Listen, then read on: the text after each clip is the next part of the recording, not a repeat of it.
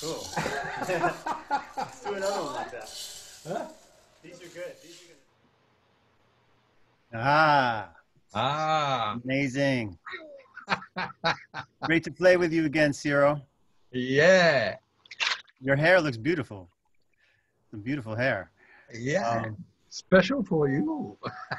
You know, when we at the end, when you had the kashishi and I had those shakers, it looks like we were like flipping each other off and Yeah. It's a voodoo thing, no. Definitely voodoo But for sure. this Love thing, voodoo. this thing like we doing, it's like so technological now here. No, this my first time doing this. Like Yeah. I have a big team of technicians around me here. Very And technical. but basically we gotta do the same old voodoo that we're doing for all these years, Nabil. And Exactly. Yeah. Low tech, man. I did the menu with you. Yeah. That's why we're percussionists, because we want to avoid having to plug in too many things and press buttons. Yeah. But so let's just briefly talk about you know, how we met. I just want to mention, you know, before I met you, I was, you know, just getting into Brazilian music. Maybe for about a year or two, I was learning, you know, Brazilian percussion at Drummers Collective, studying with Manuel Monteiro and playing a little bit with Peggy Boy. And I met Bob Moses, the great drummer composer, you know, one of my mentors, and he brought us together in a recording session, and I met you, and it was right away. You were the most beautiful person. You were so sweet, so generous with yourself and your playing. It was so much fun. And we became friends from that point on.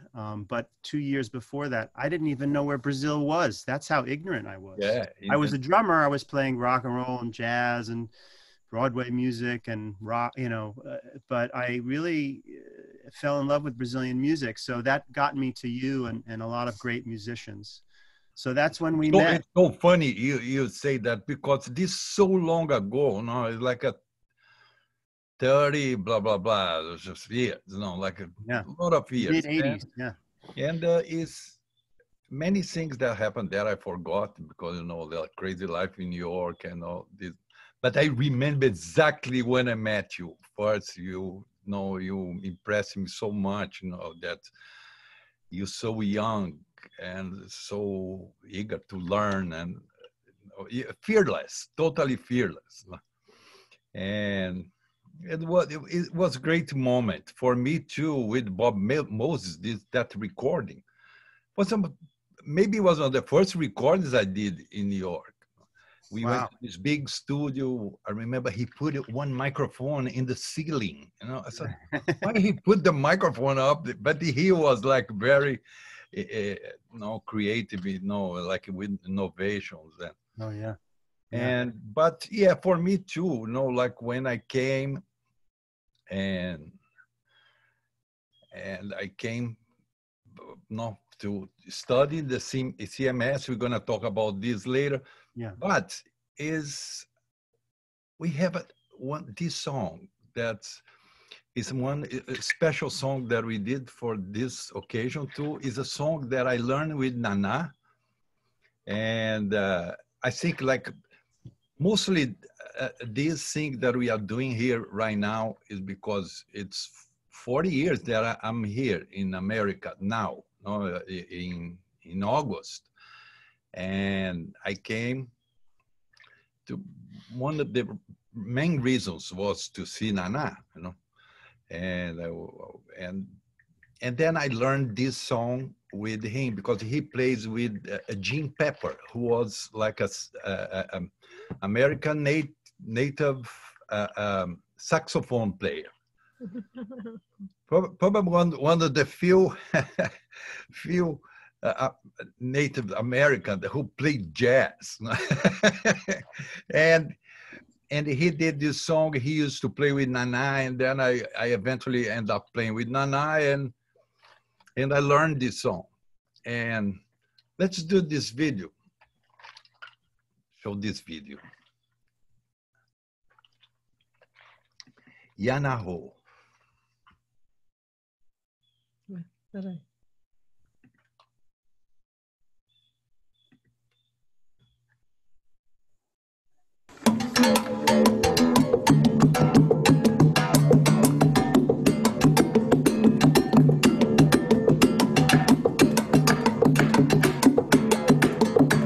Yanaho, Yanawanaho, Yanane,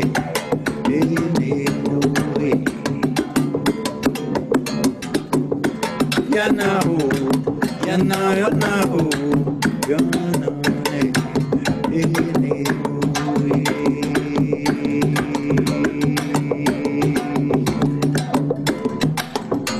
Yanaho, Yanane, Yanaho,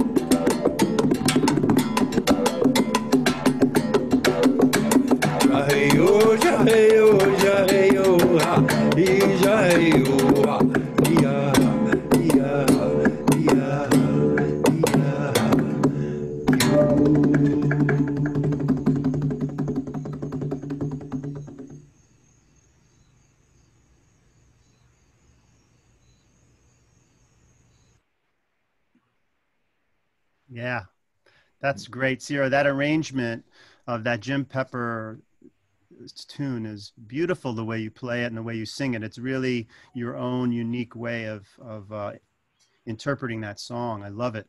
Yanaho, Yanaho. Yeah, Yeah, and yeah. you did great.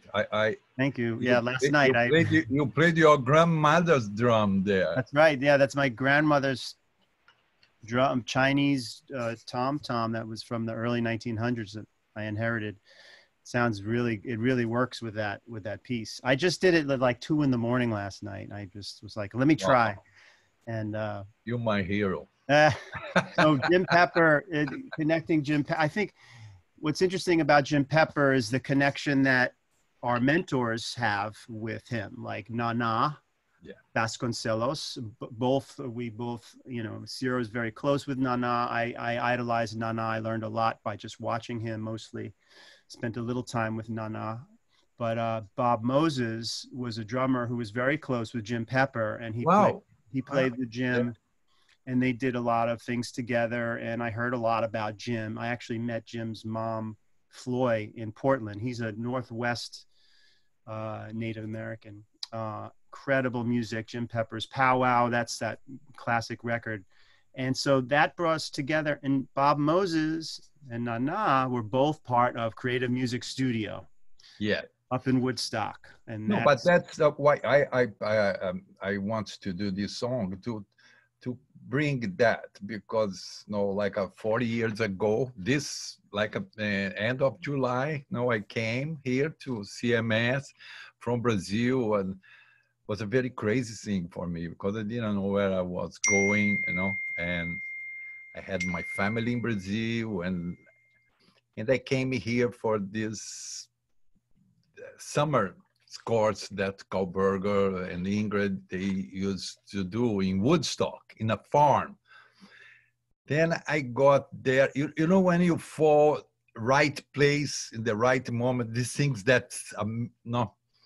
But one of the main reasons was Nana, you know, I knew Nana would be there.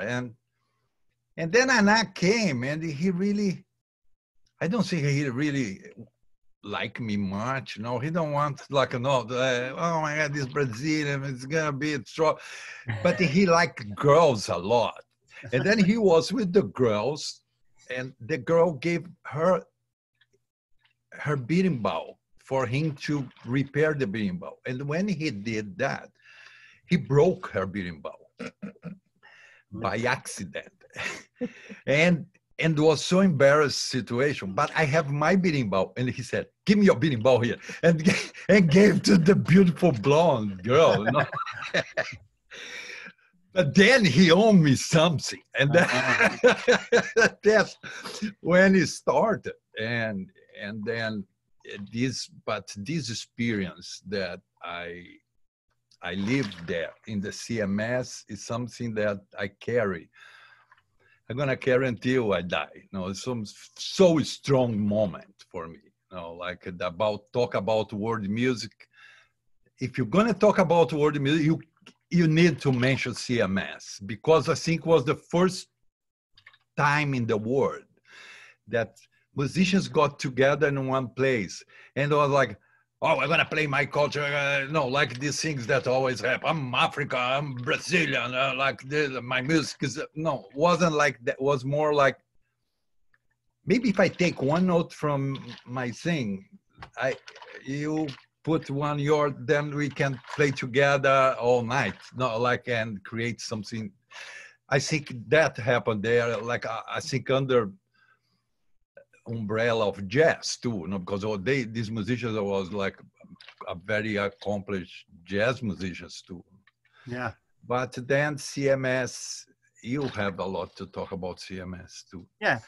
Well, I mean, it's so that's you were there in, I think that was the most incredible period of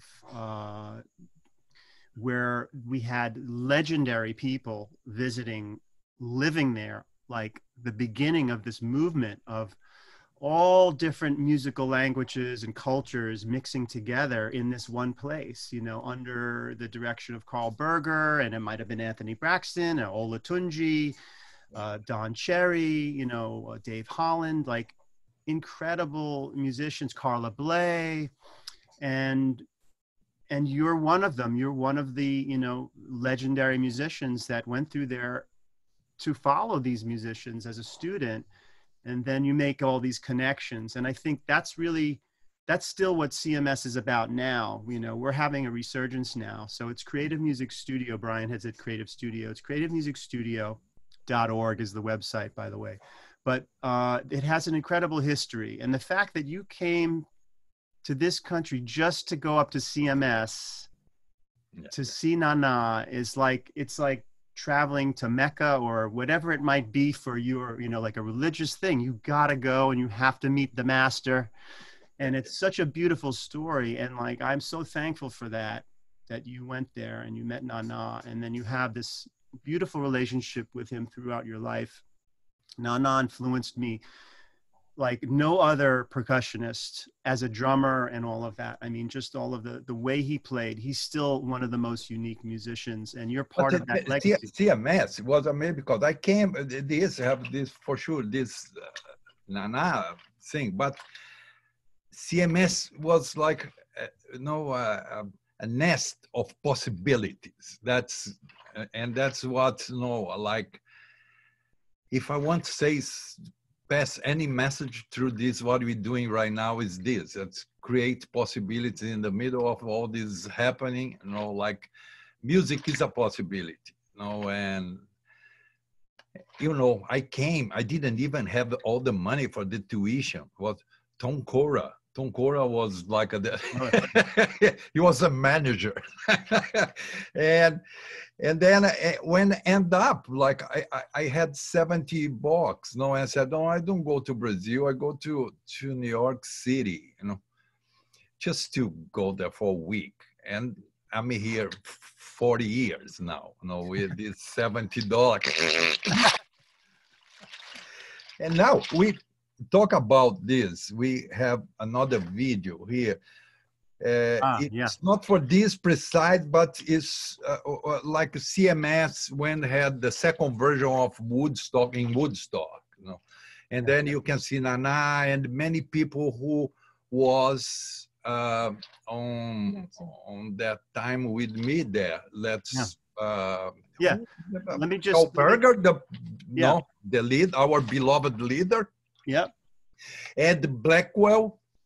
Eddie Blackwell. And Peter Applebaum and many others. You're gonna find. Yeah. Okay, I'll talk about the rest after, but this was the Woodstock Jazz Festival, the only Woodstock Jazz Festival presented by Creative Music Studio in 1981 or 2 or something. I think that you're right.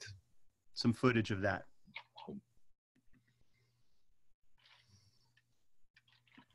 There's Nana. All the jazz people who were around Woodstock.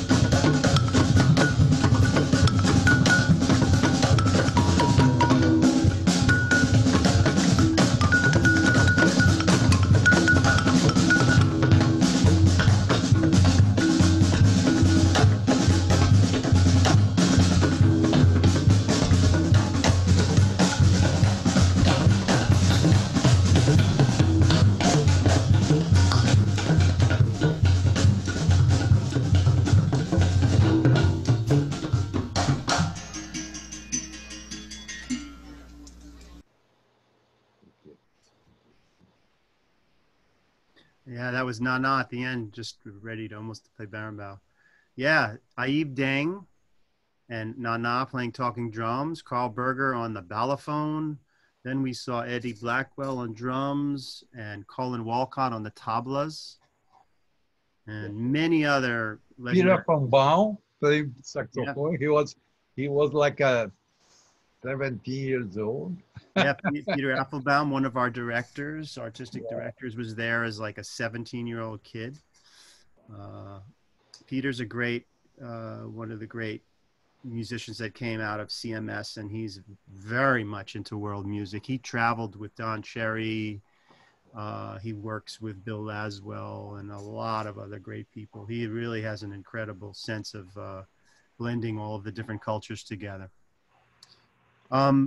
But yeah, Peter also played with Beat the Donkey for a long time, and wow, amazing, helped us a lot. And yeah. Well, let's move forward because there's a lot to cover, and I think you know, that was enough for now. If you need to, if anybody is interested in Creative Music Studio, creativemusicstudio.org, check it out. We'll be doing a lot more things. We'll be doing things online, but we'll be having a lot of events where we'll combine people from all backgrounds in music. We bring them together, and that's what we do. That's our thing. So stay in touch with that. Cyro and I, many years ago, Cyro lived about a mile from me. I live in Englewood, New Jersey. Cyro moved about half an hour away now in New Jersey, but we live very close, and we decided to start doing workshops. And we ended up calling them Rhythm, Sound, and Magic. And I think you have a little footage of maybe one of the workshops we did in your house, in one of the first workshops we did, right? Or it was like you going very fast forward. The story, because when I met you first, like 30-something years ago, he was so young, and then we did the thing with Bob Moses, and it was so funny because Billy was playing snare drum in samba. Aisha, yeah. And it was that time we have a lot of, we have a Paddy Boy who was, because I went to New York, with my $70, and then I stay in the street playing, beating ball in the street near the Blue Note there. Then like I met Jimmy Cruz, and all the black community was the one who took care of me, the jazz people, Jazz Mobile and all this. I started to get into that, but then come Paddy Boy, who was I think it was the first samba manifestation in New York, like we did with good musicians, and then we started to play a lot of Brazilian, Brazilian sing samba, this, and then show up this blonde guy from New Jersey who plays snare drum like the devil, wow, he played better than us. Then I remember the Brazilian very jealous of Billy, and he could do, he had technique and everything, and swing, And then I didn't see Billy for a long time. Then I moved to New Jersey, and coincidentally we are like a few blocks of, and then I didn't see Billy, and Billy said, "Oh man, why you come to our show?" And then I went to his show, and he was a pop star, well, Medeski Martin Wood, I remember I went there to sit in with you guys in the Beacon Theater. And Beacon Theater, yeah. Was packed. Yeah. I was playing that time with Herbie Hancock, and you guys put more people than Herbie, wow, look at this. And then that's when we decide, let's do something together. I have the big living room, and that's what we did.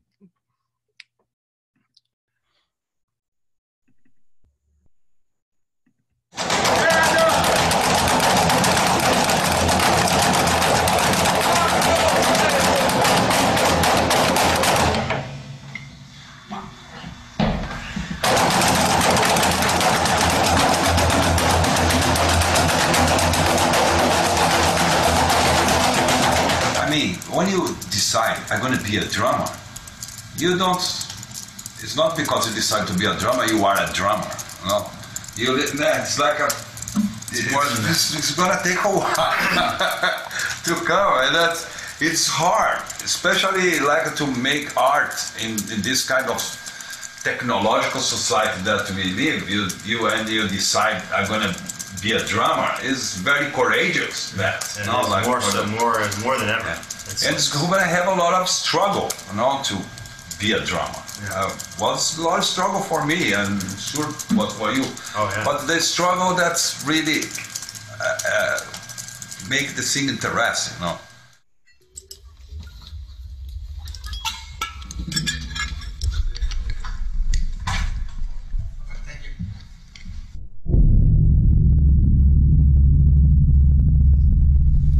This is just sort of an exercise in getting harmonics out of these metal sounds, which is just like you kind of find a way to sort of get your stick to any of these metal instruments that vibrate. You should lightly sort of press it in.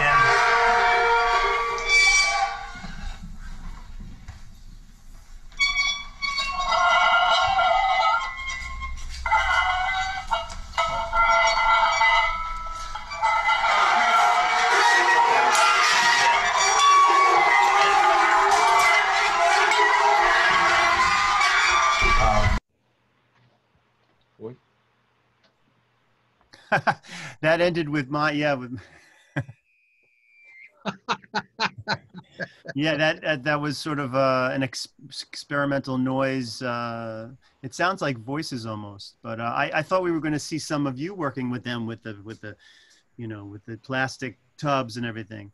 Yeah, but, a little bit there. Yeah, no, that was kind of the beginning of Cyro and I, joining together and sharing our instruments with the workshop participants and showing them how we make music together, teaching them some rhythmic ideas. Some things come from Brazilian, some from West African, some from Bali, everything. We brought everything that we've learned in, and we still do that and share what, everything we can do.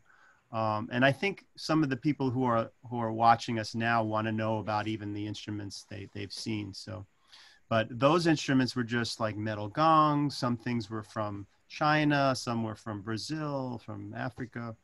And some was just like big plastic buckets from the gas station. That Yeah, the junkyard percussion. That's the best. Yeah, finding instruments, finding metals and springs and things. But it was good because, when, especially for me, when I try to teach something, then is when I learn the most. And I remember when we start to do that, like we research, find the instruments and this beautiful thing that have percussion. I always say that we can orchestrate the environment. You can play anything around you, and especially now, try, go play some coconut leaves in the backyard. Yeah, bamboo leaves or any. Yeah, I think that's what I fell in love with. Of course, the rhythmic language of Brazilian music was really important to me because that was the beginning of my understanding that there were like many voices. Like you have soprano, alto, tenor, bass. There's partido alto. There's the tamborim part. There's the surdo and all, and how it was like 4-part harmony. And that's when I started to realize that the way some Brazilian rhythms are arranged, it's a language and it fits in a certain way. And then you can improvise and use any sound you want to express your idea. And that for me was just exploded my whole idea of what you can do as a drummer. No, I know what you mean. It's like this characteristic of Brazilian percussion. It's because you have a percussion from Caribe it's few people doing very complex patterns, but like the guy who does the thing, the conga, the clave, the timbale, and they do the polyrhythmic thing between the. Then have the tabla in India, amazing, but they are very complex thing. In Brazil, is like very simple patterns, no, because we play mostly in two, but thousands people playing together. And that's what makes, and like what's like, say, oh, the tambourine parts, it's not next to this year is a tambourine part. Next year can be the snare part. The repinique is next year is going to be the agogo part. They change. There's not very static. No, like this is what makes this thing you're saying. That's like it's flexible. No, that's what I want to just say something about that, because that's extremely important. Because when I got into Brazilian music, like you said, there were some people that were jealous of me because I could play a certain thing, but there were other people who were mad at me because they saw that I was improvising and they thought it was disrespectful to the tradition.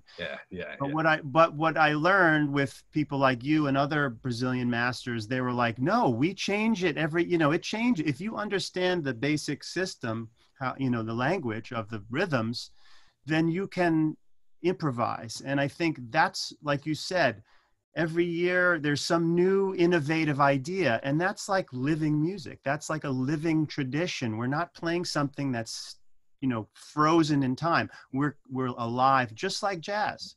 It's just, it's and I used to say modern traditions. Modern traditions, yeah. There you go.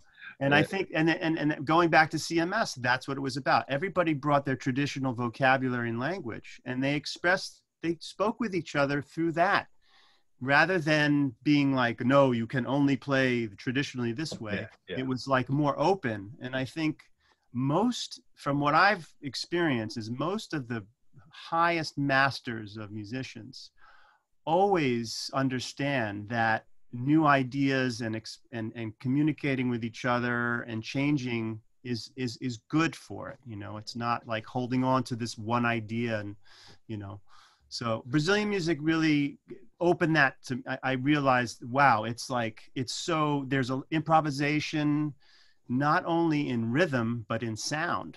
And that's what, like watching Nana use all the seed pods and what you use, and, slippers on PVC pipes, and, a broom brush, and, so many innovative sounds.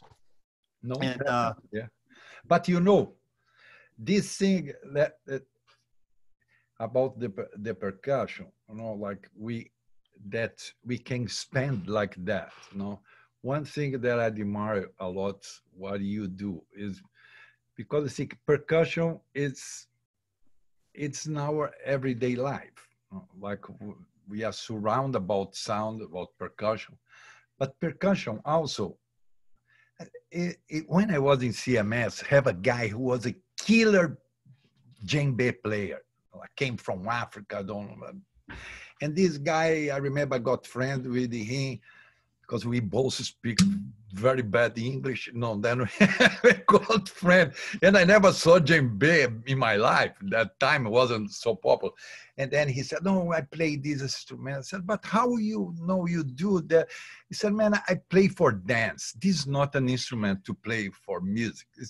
I am a slave of the dance. If I'm playing and they are dance and I play wrong, I need to go out of the village. But it's this.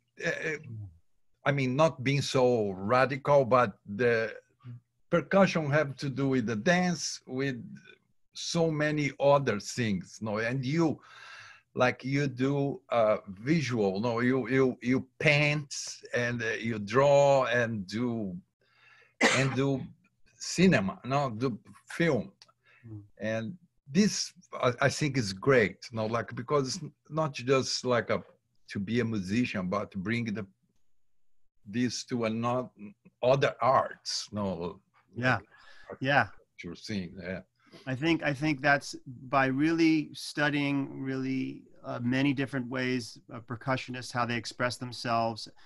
They are artists themselves in the way they express their ideas, like you, like Nana, like Trilok, or whoever it might be that we know, Aerto, you know, like they're all like very creative. Hermeto and his book, they all have this unique style, and I learned how to be an artist that way, and that carried out into my visual world and also into the filmmaking world. And speaking of filmmaking world, you know, I think, and also just sound is how we can compose and use sound in film. And I put together a couple of scenes from this Japanese film that you played on, and also Steve Turre and a couple other musicians. I wrote the music for this. We got together and improvised some things, and it ended up in this beautiful Japanese film called The Shell Collector that came out maybe 5 years ago. And let's just let's just watch this scene, and you'll see how we use percussion and sound. It's very subtle. But this film is about, it's a fictional story about a blind academic who studies shells. And what happens in the film is that this man, he lives like in a shell himself. He's very isolated on this. And eventually later, this woman shows up mysteriously, and she gets stung by a certain venomous snail. And they discover this cure for a bad disease, and it leads into all this stuff. But anyway, this is the beginning of the film, I think, where he is introduced. If I'm not correct, let's watch it, and then we can explain a little bit what's in there.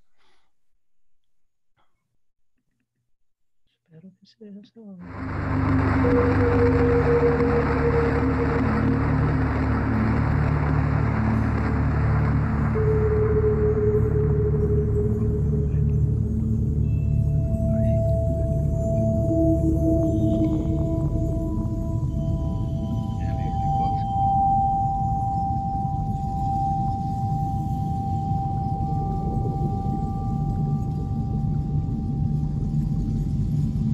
父さん、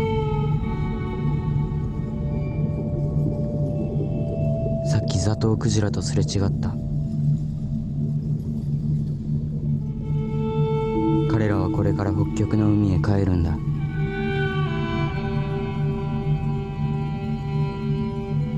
冷たい水の中で次の旅の準備をするんだって。生物は種類ごとにそれぞれ自分の生活に適した場所に生息するんだ。そうだね。自然を理解しようと思ったら自然に従順になるより他に道はない。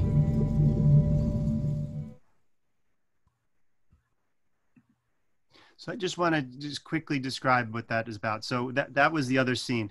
That was the theme song. Cyro had a very special instrument he had built that had all of these keys, and they were the chimes. And in the film, this man goes underwater in his dream. He goes to sleep, he falls asleep, and he dreams, and he meets his son who had died from the sting from the shell, actually. His son ended up dying. And he communicates with his son. So this dream world of being underwater and communicating with his son is sort of like underscored with the sounds of the keys. There's an electronic drone. There's a violin melody that I wrote that's sort of definitely more related to a folk melody, closer to maybe the Okinawan or simple kind of melody that might be from a folk sort of culture like that. And then we also had some shell sounds, but that was it. Very simple, created that vibe. So let's just go to the next one. And this next one is going to have the great Steve Turre, who's a trombonist, who also plays the conch shells. And Cyro is playing like an udu drum, like a clay drum. He plays with his hands and makes that air sound that it's very subtle. You'll hear it how we use this.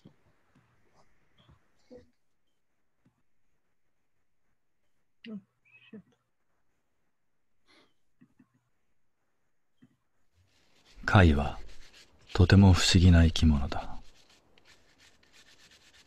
貝類は地球上で昆虫類に次ぐ大群である。その数は11万種を優に超える。あらゆる地形に適応し、多様な進化を遂げながらも、貝は5億年の時を超えてその螺旋形を維持してきた。貝殻はカルシウムでできたいわば骨だ。中にも整然と螺旋が渦を巻いている。貝は自らの分泌物で作り上げた美しい骨格の家の中で一生を過ごす。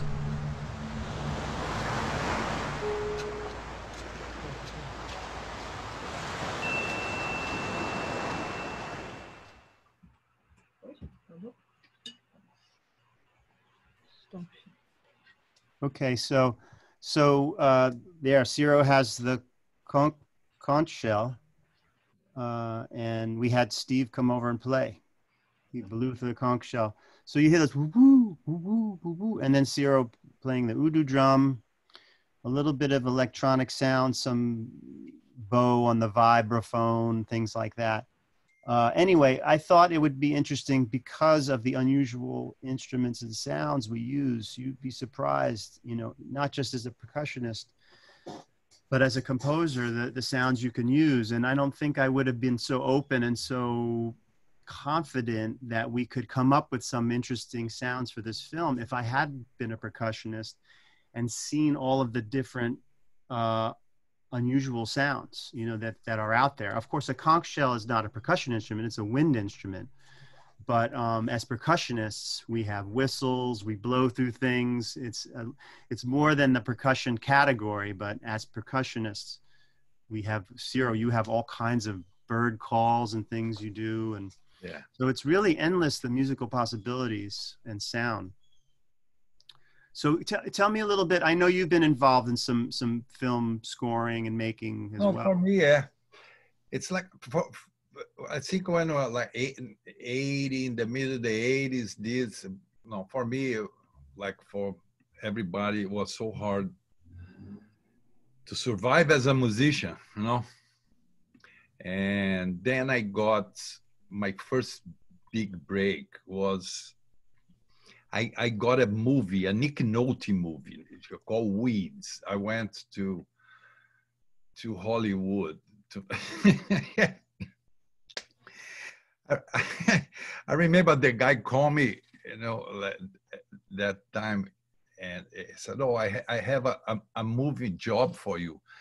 And I thought he was talking about moving, that he went helping me to move his stuff. And I said, "Look, I'm broke, but I don't gonna move your piano, this, and not like no, it's not this, it's moving, no." And then I went, and it was an amazing experience for me, you know, to be making movies, all that fascinating world. But then other things that I did with Zorn. On Zorn, yeah. We did many soundtracks, like many, for everything you can imagine. You know, we did for like arts movies, like porno movies. We did everything between. Probably did commercials too. Commercials, and then, like more recently, that's Jonathan Demme. He called and he said, "Oh, I would like you to participate." And then I didn't know what he really wanted. I got so scared and what I'm gonna do, but it was the Rachel Get Married. Rachel Getting Married, yeah. And then have one scene, that's the scene that I'm going to put, because have the thing we are talking about here, you know, that's what we used to do long time ago together. Yeah. And is a scene, what's the name of the lady, the actress in the Hathaway. Anne Hathaway. Anne Hathaway. Right. Yeah, she plays. And she's like a crazy lady in the movie. It's the sister of something, I think. Yeah, the sister of the one getting married. Yeah. Yeah. Let's check it out. Yeah, this is your debut, or your cameo with your band. It was like a moment. Yeah. Oh, incredible. Eu não sei se vai sair. I don't know if that's gonna work. Hold on. Well, if Eleanor, while she's working on that, just, there's a lot. We're already almost on the hour, believe it or not. So, but we'll go over. We'll go another 20 minutes or so. Let's try to get through as much as we can.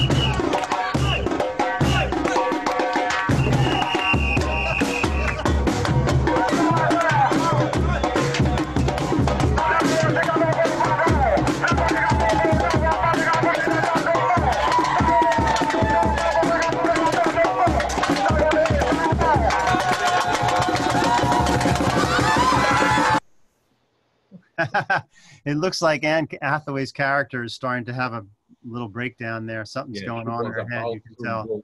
Totally out of control. Yeah. That's a fantastic example of, it's a Beat the Donkey?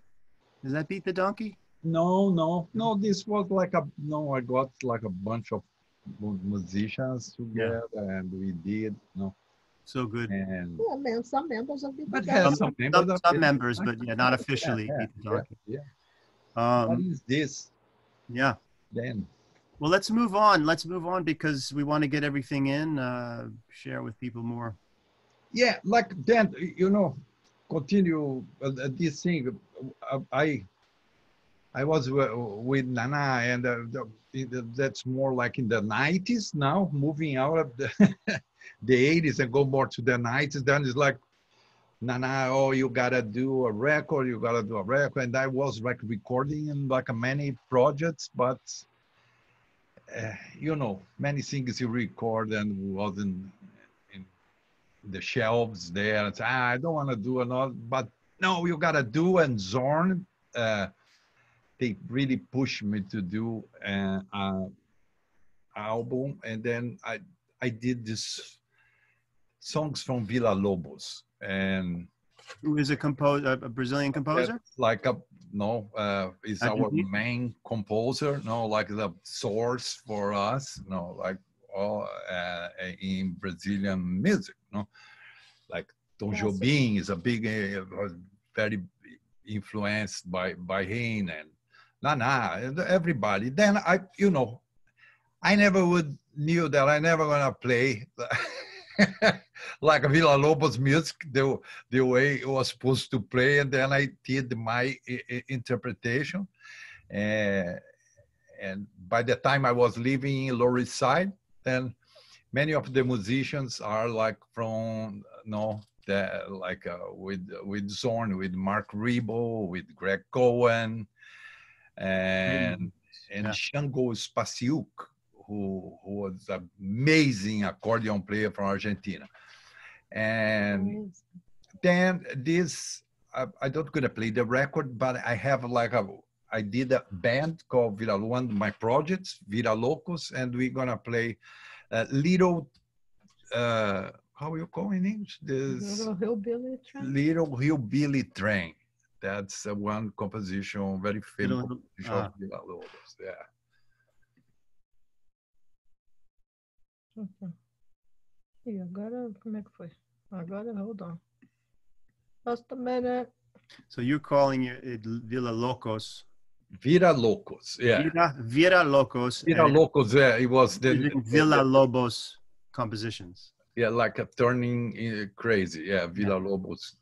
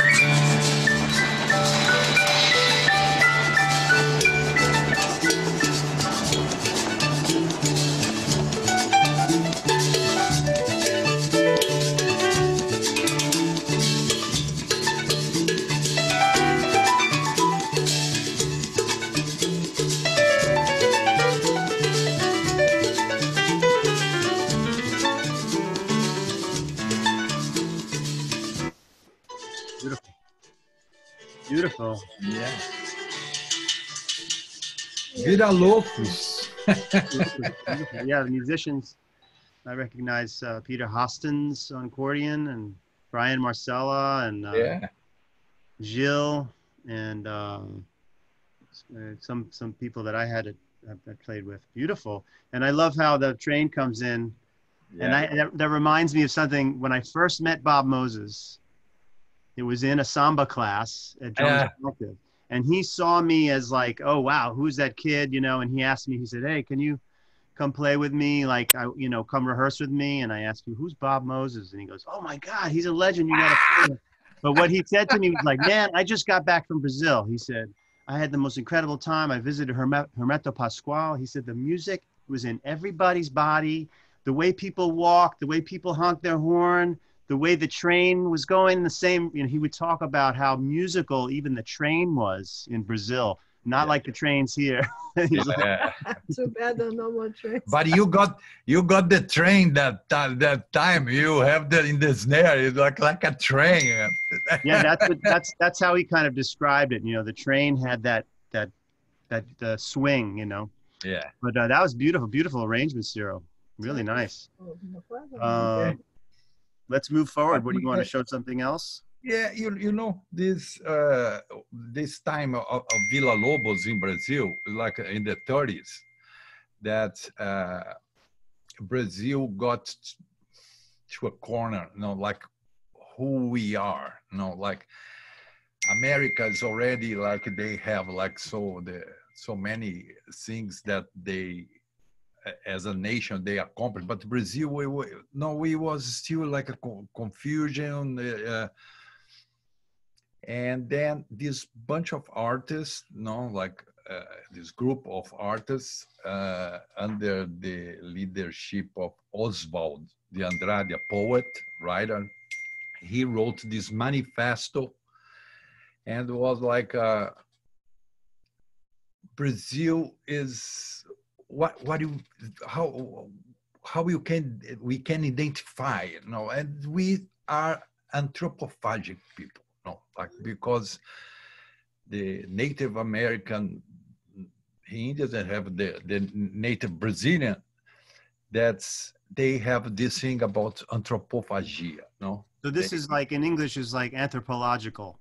No, anthropo is people. Phagia is eating. Right. That's the kind of eating people. Eating, I see. So you're taking the study of people and eating. And then to make simple more, like instead of be here to talk, the NPR did like a kind of one thing that with me about this. I have my band at that time. It was Anthropophagia, the name of the band. Wasn't Anthropophagia because the Americans couldn't say this name. Then I did a Banquet of the Spirits to make easier. Yeah. And here's the... Oh, I see. This is Banquet of the Spirits? This is the NPR video. Then we can show... Oh, no. No, that's not. But Banquet, so you're going to show Banquet of the Mumakata? No, we're going to show this Anthropophagia, the NPR. Okay. Yeah. Was this a duo? Anthropo, people. Phagia, eating. We can't see it. People. You can't see it? My name is Cyro Baptista. Are you sharing your screen? And hold on. You share your screen? Something happened here because, okay. I think it's gonna. There it is. Okay, let's start again. Anthropophagia. Anthropo, people. Phagia, eating. We eating people. My name is Cyro Baptista, and I'm a Brazilian percussionista. Don't worry, we don't gonna eat anybody here. Anthropophagia was a movement, was an art movement in Brazil that happened in the 30s. Was a manifesto, and I identify very much with that movement. People say, oh, it is a cannibalistic thing. Okay, the natives in Brazil, they eat people, but they wasn't eat the meat. They was trying to eat like, you are my enemy, but I respect you. I love you, and I love you so much that I'm gonna eat you.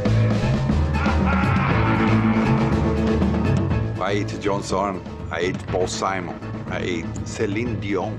I ate Miles Davis, the American Constitution, the French Revolution. I ate Jesus. I ate Buddha. And I'm trying to eat you guys right now.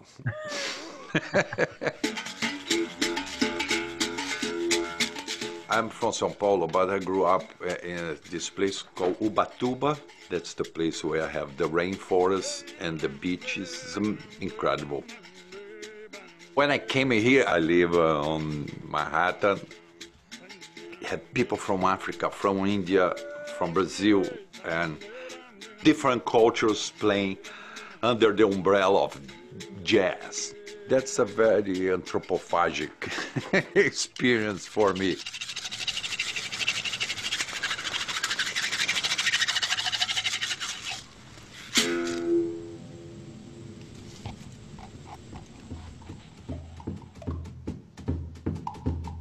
Even the way you make the instrument can be anthropophagia.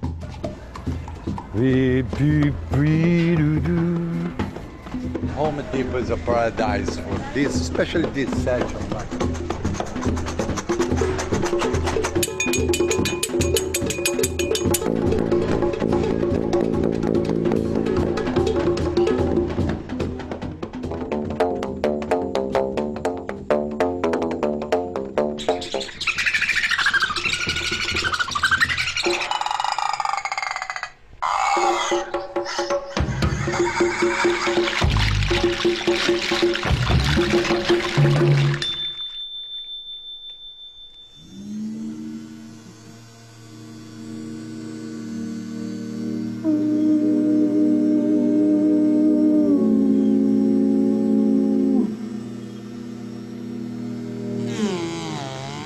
I see anthropophagy in so many things. It's a possibility, possibilities for me. You know, I played with Paul Simon, play with Sting, play Villa Lobos music with Zorn. And then I put that in a blender, you know, and made a juice. I think that's what I am now. You know.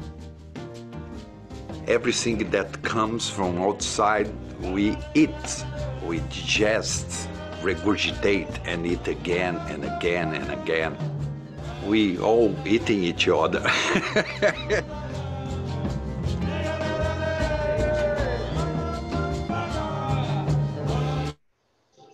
Oh, I love it. So good. Was cool. Beautifully done. Wow. So we only have, you know. Tell me, what do you think, Billy? I'm going to tell you we have 7 minutes, then we should take questions. So we could play one more song and that's it. One more thing, answer questions, and then maybe close out with a video. So show one more video. Choose your. Then I would like to show one more video.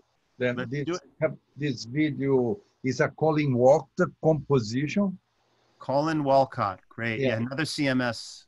Yeah, and then they have at that time. I think this band Codona was a band that's very important, like a world music, you know. Actually, I was talking before we started this thing here. I was talking with Gabby. That's when the World Music Institute started. I think Nana was very involved starting this organization, and we did some shows. But pre of that, they have the Codona that was Colin Walcott, Nana, and that's you got there. Don Cherry. And Don Cherry. And then that's going to be our homage to these guys who were very brave in doing that. And that's my project called Banquet of the Spirits. And the song is Como Macata.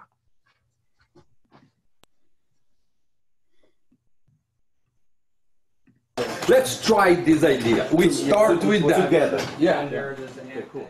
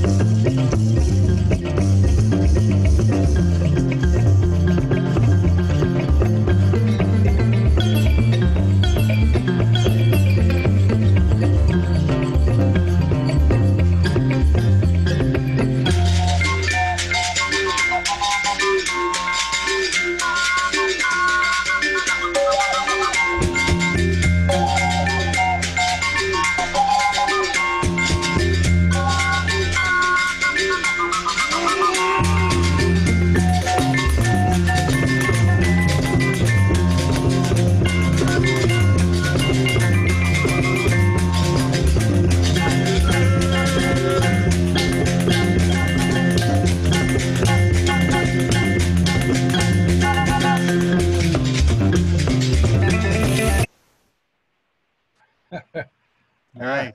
I'm gonna cut because no, we have a short time. Yeah, yeah, that's beautiful. What a great band! What a beautiful sound. So Yeah. many different. I miss play when I see that. Yeah, I know, right? I do too. I think people miss watching you play. Oh, man. That all the instruments are from different parts of the world. I see that Shanir Blumenkrantz is playing an oud, and then he's also playing a gimbre from Morocco. Yeah. And then the kora type instrument, or is that a? It's a duzingoni. Kamanigoni. It's like he played that.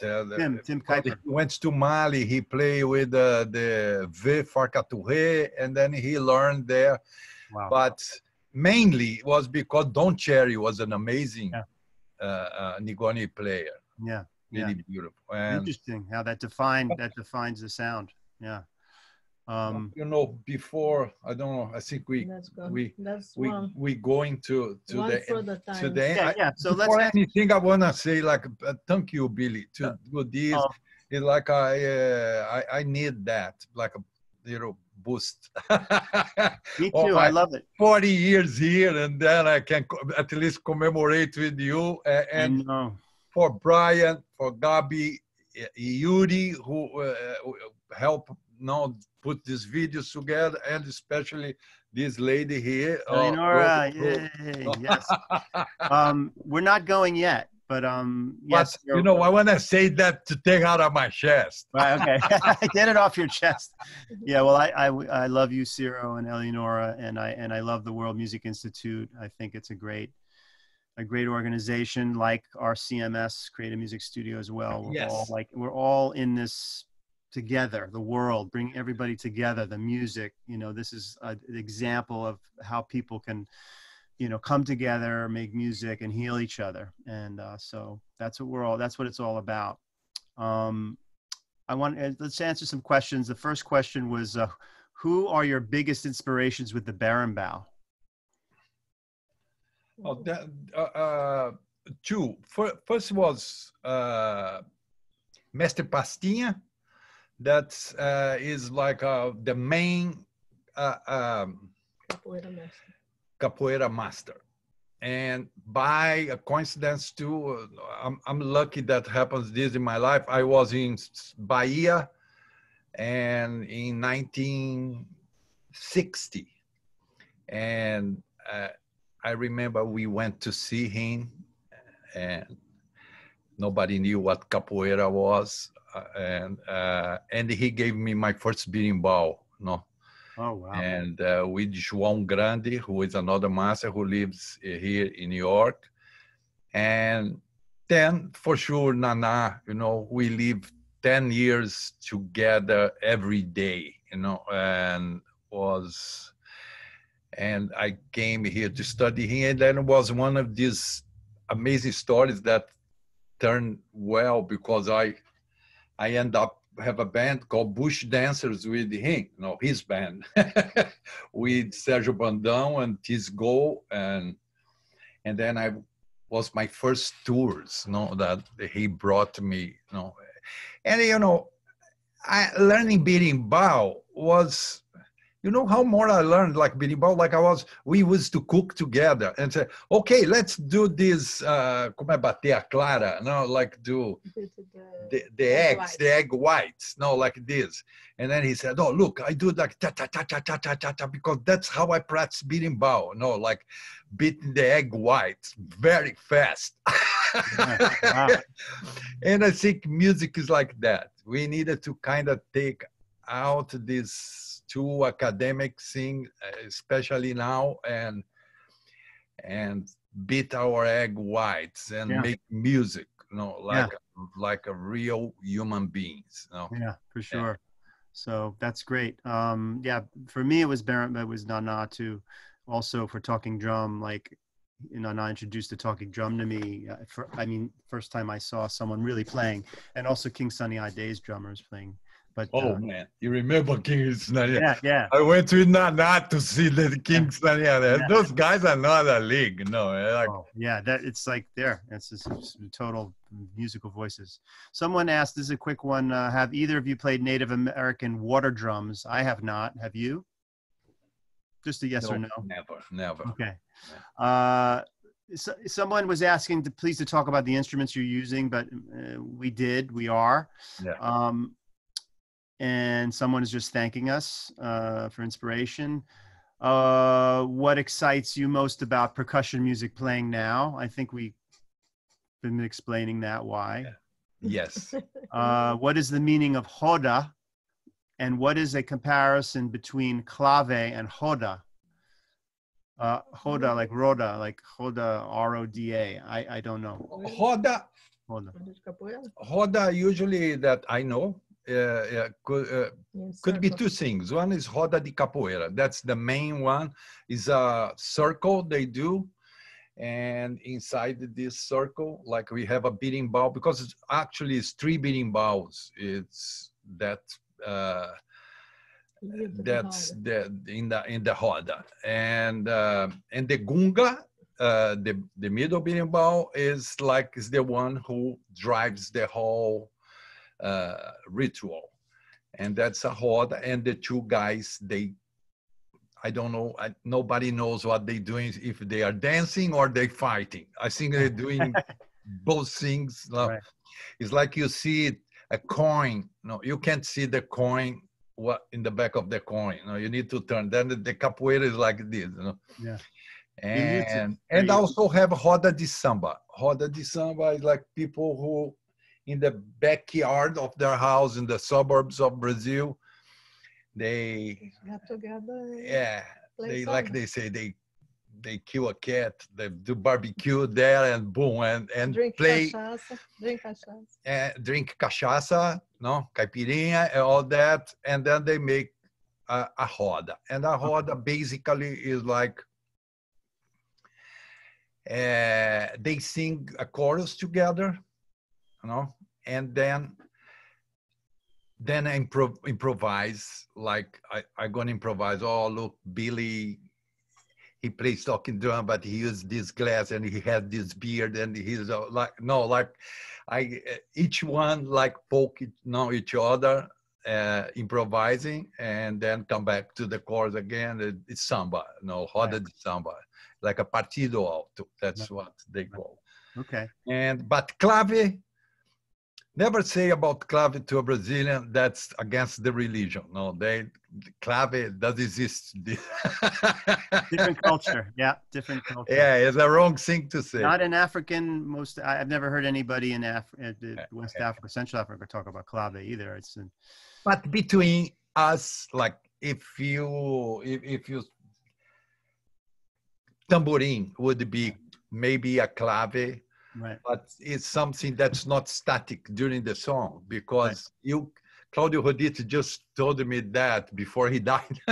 He said, no, you can play tamborim. You shouldn't play like one pattern. You should play together with the melody, And tamborim, like this would be the clave,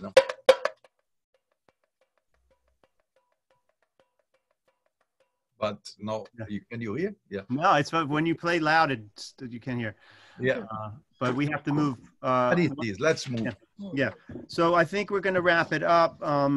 So I just want to thank World Music Institute for having us. I want to thank you, Cyro, for asking me to do this. It's an honor. And I look forward to doing a lot more with you in the future. And we will check out Creative. And we invert.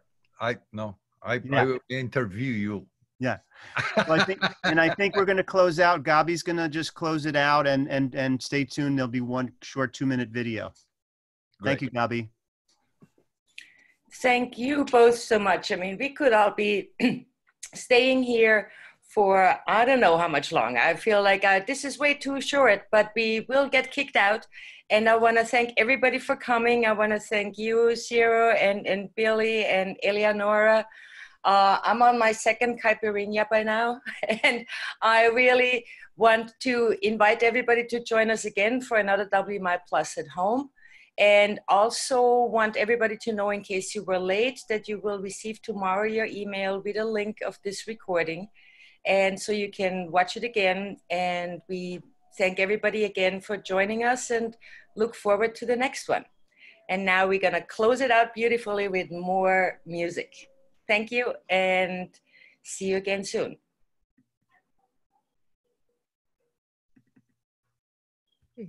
Oh, yes.